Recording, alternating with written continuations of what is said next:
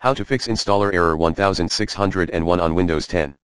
Here are some methods that would help fix installer error 1601 on Windows 10. Method 1, re-register the Windows installer service.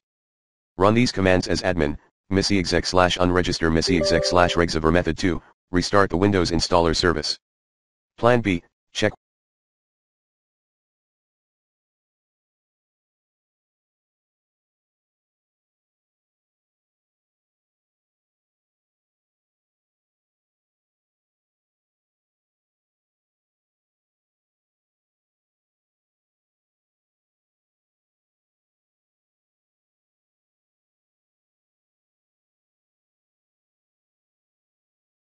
whether the Windows installer service is set to a value of disable.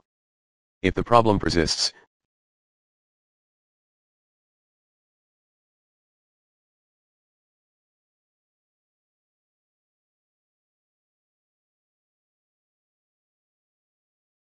download the latest version of the Windows installer at http://support.microsoft.com/kb/94